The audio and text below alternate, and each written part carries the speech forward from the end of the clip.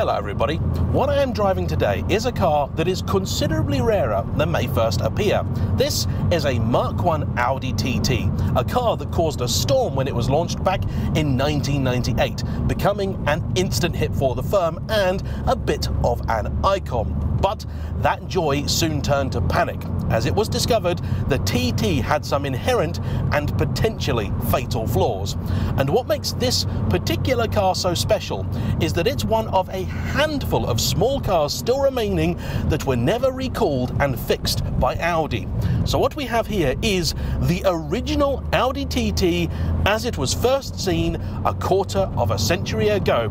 But is there a reason I should be scared? Well, let's find out in today's episode of JAYEMM on Cars.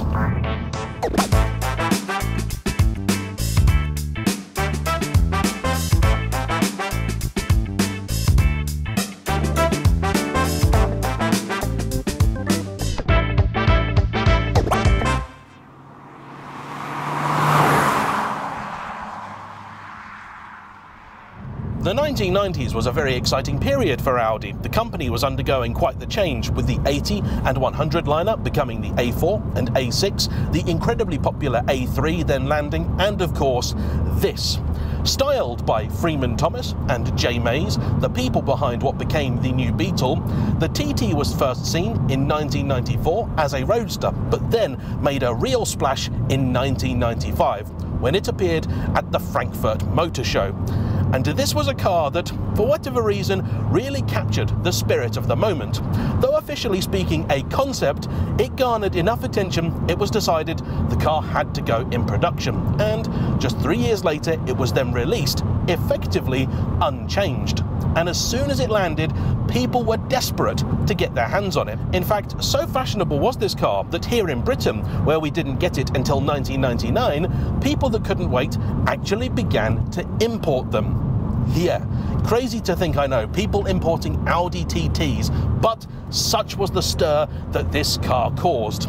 And though I think today familiarity has bred complacency, you got to remember, back in the 1990s, this would have been a revolutionary design. And the car in many ways followed the same formula as that of the Corrado and Scirocco many years earlier, taking the nice, sensible underpinnings of the contemporary Golf and mixing it with a somewhat more interesting looking body shell, giving you a car that should be nice, easy, practical and good to live with, but still turns a few heads.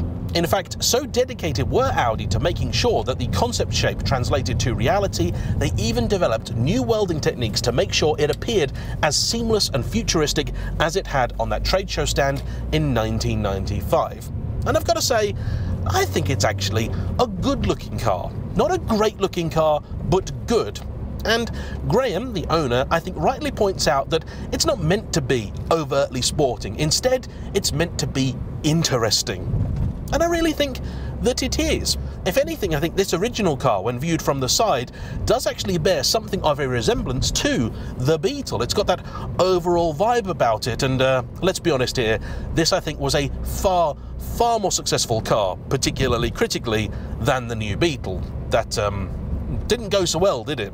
So badly, in fact, did the new Beetle go down that here in Britain, most people aren't aware they actually tried it again, with the new Beetle confusingly now called the Beetle that replaced the new Beetle. Don't ask. The Americans bought it though.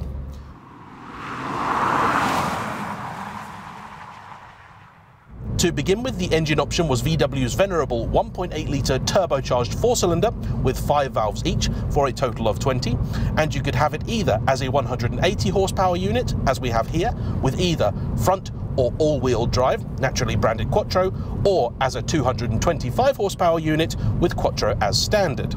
And if you're looking for a way to easily distinguish the 180 and 225 variants of the car, check the back, where the 180 has just a single exit exhaust and the 225 a far better looking pair. Later, the range was then expanded to include some lower powered variants of this engine and also a 3.2-litre VR6, as you would have seen in the Golf R32 of the time.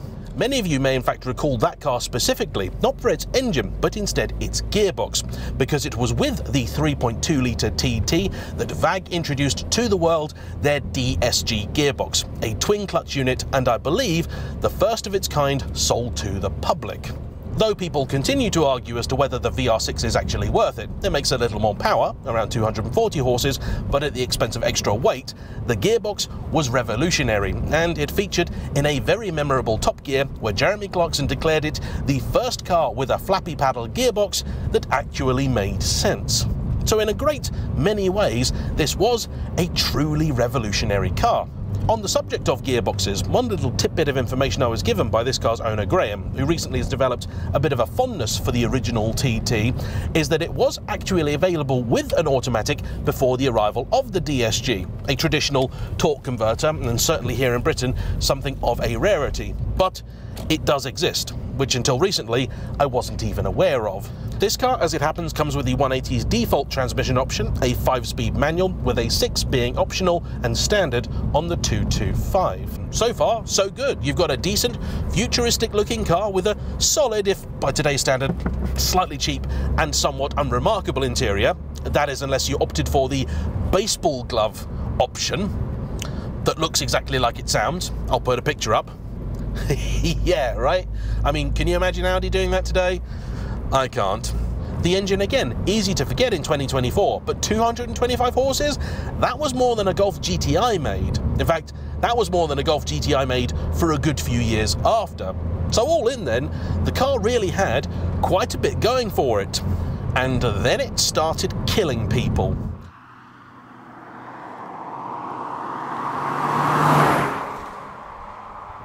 A number of very high-profile accidents occurred, particularly in its home country of Germany, where, when on the Autobahn at high speed, it turned out this beautiful shape produced a rather unstable car.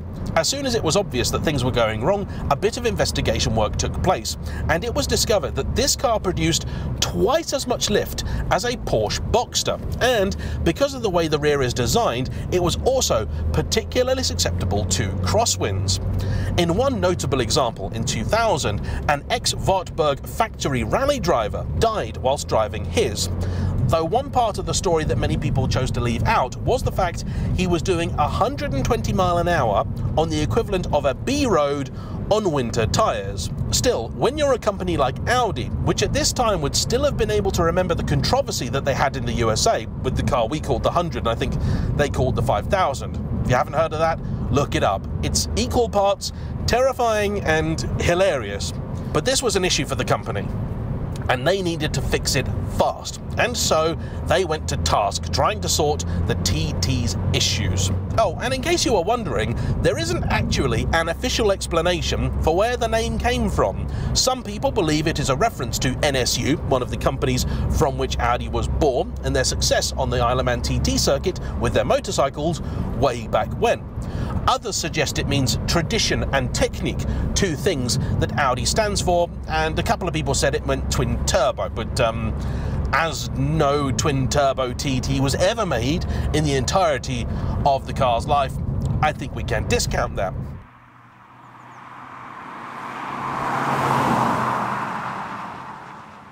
But let's wind the clock back to 1999, and all of a sudden the wind has been taken from Audi's sails because their smash hit is now a big problem. The news reports are coming through thick and fast, and naturally customers are very worried. It doesn't really matter that here in Britain there is essentially nowhere you can do 110 miles an hour. You don't want a car with a reputation for dangerous handling. Just ask Mercedes, who had it with both the original A-Class and the Smart Car. This hurts sales. And ultimately, car companies, they are all about making money. Credit where credit is due though. The program that Audi put together was delivered in both a timely fashion, available from mid-1999 onwards, and comprehensive. And for the 48,500 people that had already taken delivery of their TT, they were offered the option of, at no cost, taking any one of a number of fixes that the company had put into place. The most obvious of which, and the one you may have already spotted, is the fitment of a rear wing, a little lip spoiler that in years to come actually became a sort of defining feature of the first-gen TT. But one that Graham really doesn't like, because as far as he sees it, that implies a sporting character the car was never really designed to have. God blimey, a Honda E. Never seen one of them around here. That's because they're about 30 miles away from the nearest charging point. Anyway, next up was a comprehensive reworking of the suspension, which altered the characteristics of both the front and rear and ultimately aimed to ease the car's tendency to lift off oversteer, which for a four-wheel drive car is quite an impressive feat. But the most significant change actually came in the form of a new stability control system, which had to be essentially engineered from the ground up, and then to fit to cars required sending them all the way back to the factory, where they had to be fitted with a new wiring loom. And this was a big job. All in, fixing the TTs that they'd sold up until that point cost the company some €800 million. But evidently didn't stop the riotous success that the car was, and it went on to be a smash hit for the next quarter of a century, having just recently only taken its retirement after 3 separate generations.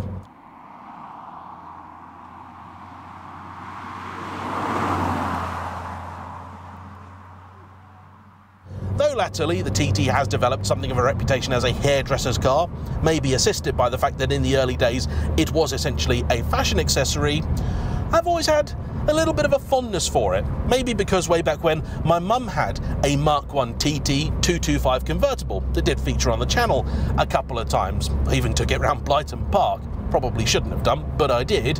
And that was a nice car, because to be honest, any convertible is a lovely thing. But this car, though, forms a part of a very small collection, currently consisting of 3 cars. And what unites all of them is that they are members of the very early spoilerless generation. So vehicles from 1998 and the first half of 1999. As you might imagine, everything that came out of the factory from sort of 99 onwards was fitted with all of the fixes required, making these a very rare thing. As you might imagine, when people were offered at no cost to have their potentially lethal car made less lethal, most of them took Audi up on the offer. And it was only after he had begun acquiring a few of these cars that Graham actually learned, simply because it doesn't have the spoiler on the back, it doesn't mean it hasn't had the other fixes performed too. And this left him rather disappointed, because he bought this car thinking it was an as original example, and he hoped to get the original TT experience. He was then delighted as he got under it to do some work to it and found that's exactly what he had. The giveaways were twofold. First off, all of the wishbone specifications, bushes and the like matched that of the original cars. The difference is significant. Secondly, and should you be interested, this is an easy way to tell, the car does not have an ESP switch on the dash. It's just got a blank button. Either side, were the car equipped with them, you'd have had the option for a heated seat, which I do recall in the Mark I TT had a ludicrous number of settings. There's like 6 or 7 different settings for the heated seat, and that's just mad, but one of the car's quirks, as is the obsession with sort of golf ball style dimples on just about everything. But you know what? I'm never really going to complain about a company, particularly one such as Audi, trying something a little different. Though, as you can probably tell, this car was picked up somewhat cheaply off eBay as a project. Cosmetically, it still needs a little bit of work, but mechanically, it is in reasonably fine order. So, now you know a little bit about the story behind the original TT. All these years later, what's it like to drive?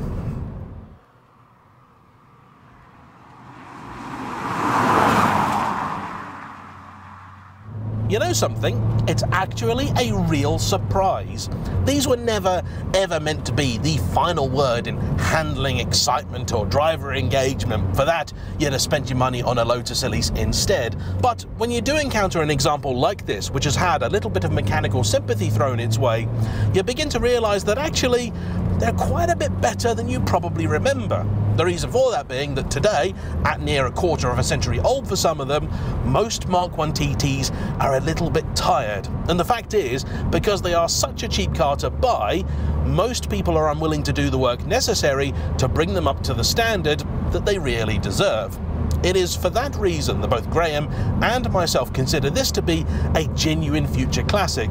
And if you do want to buy a car as an investment you can still enjoy, you could do a lot worse than this. And there is something to be said for his logic of buying these early, spoilerless examples. Dangerous reputation though they may have, actually, with modern tyres and a little bit of sympathy in the driving department, I don't think you've really got all that much to worry about. No, I wouldn't take one on the Autobahn, but that's fine. We don't have any of those in Britain, sadly. Yes, I know I could take it to the Isle of Man, but you're just not going to, are you? The steering is a little inert, as is typical for many a VAG product. Thanks to the Quattro all-wheel drive system, grip is actually pretty good, even today, with the roads being quite greasy. One thing I will say, though, the car is certainly a lot firmer than I expected.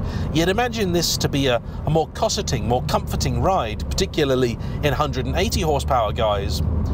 But it's not. Very, very firm in this, and it does struggle with some of the lumps and bumps in the road. When really pressing on, I think it could even cause an issue or two, because the car, I think, might just skip. Today, the conditions just aren't really good enough to really press on, but it is unfortunate that. It does take a little bit of the enjoyment out of it for me. Though both Graham and myself, again, would prefer a 6-speed manual over this 5, it's still decent enough. The action of the shift is quite pleasant, and when you're on country roads with a speed limit of about 60, it's actually perfectly fine. The steering rack itself is a little on the slow side, but I have been driving a lot of Italian exotic stuff lately, and those are particularly keen. The engine is still fairly strong, and though it doesn't really have much interest in revving all the way out to its 6.5 grand red line, it's functional, decent, gives you that low down torque you'd want from something with a turbo, and it's pleasant enough. There is a good reason I haven't rigged up an exhaust camera today, and that's because there's not really much noise to appreciate. If you want a TT to listen to, that's got to be the VR6, and they do make a very nice noise. They also, I think, look pretty good. They're a little more aggressive and in a nice leery colour, like the orange of the one that I drove. I think they're fantastic. You also, when buying a TT, do actually have a choice of 2 rather dramatically different body styles, because here in Coupe guys, it's a 2+2, with, if you need it, a very generous boot. Fold those seats down and you've actually got a lot of space in here. Or, if you go for the Roadster, it's then a strict 2-seater with a lot less space, but of course, that nice wind in the hair feeling. And both really are quite good options.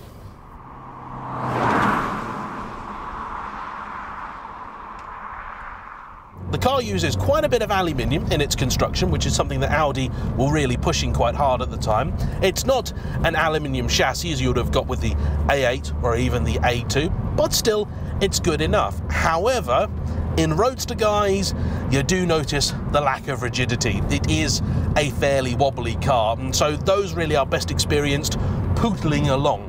If you want something to drive, it's got to be the Coupe. Of course, you can still maintain these fairly easily. Bits are readily available, not too expensive, and there are plenty of specialists out there. The only thing I've noticed thus far with this car is there's a rattle from the exhaust. Easily sorted, I'm sure, but just a bit frustrating.